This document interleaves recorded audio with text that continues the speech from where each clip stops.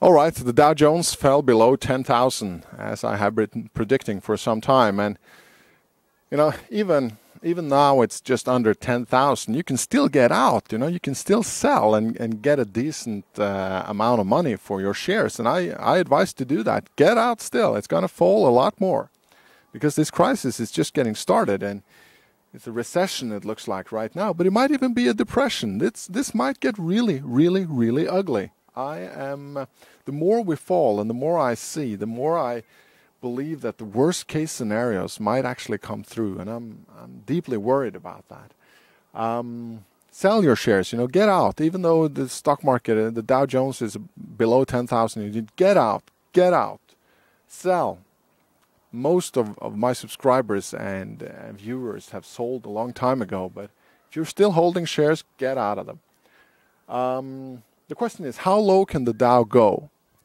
And I find that question actually a bit funny when people ask me how low can the Dow go, because the Dow can, of course, go to zero.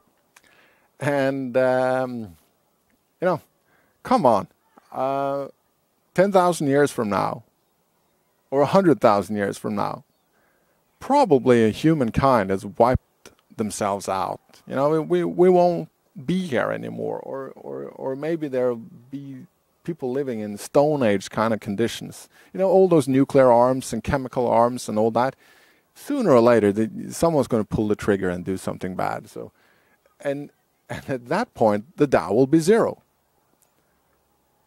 So not only can the Dow go to zero, it will go to zero. The Dow won't be around. So people seem to not anticipate and to not think of the worst kind of scenarios. People seem to think that stability is God-given and that things will be stable. I don't know how they did it in the Roman Empire, but they had investments and they owned parts of boats and ventures and all kinds of stuff. And maybe they even had an index for that. The Roman Empire's Dow Jones. Well, that index that would maybe peaked in 2082 or 082. That index is zero right now. Zero. So the Roman Empire's investment index, whatever, is zero. It fell to zero. And so will the Dow eventually. But the question is, rather than in the short term, how far will it fall? Well, once you accept that it can go to zero, you start looking at it very differently. Because what are the chances of a complete collapse in the market? Well, maybe not very high, but they're there. I mean, this could lead to a total collapse. And if you're looking at what's happening in Iceland this weekend, we're looking at people being seriously fearful of a total collapse. The government might even go bankrupt. So this is serious stuff. And can the Dow fall to 7,000? Sure it can. 5,000? Sure. 3,000?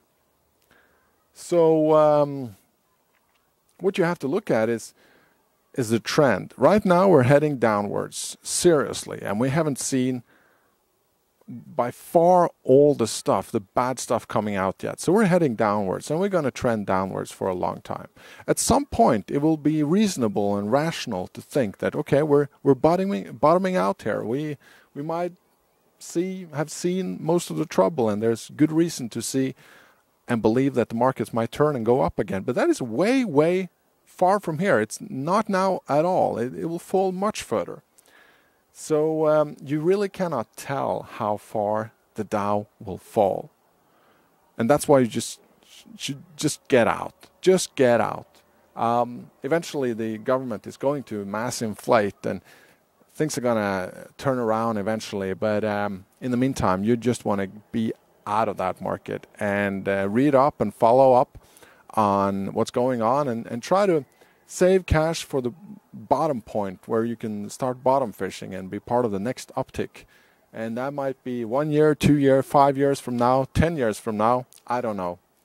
The question, how far can the Dow fall? The answer is zero. And prepare for that.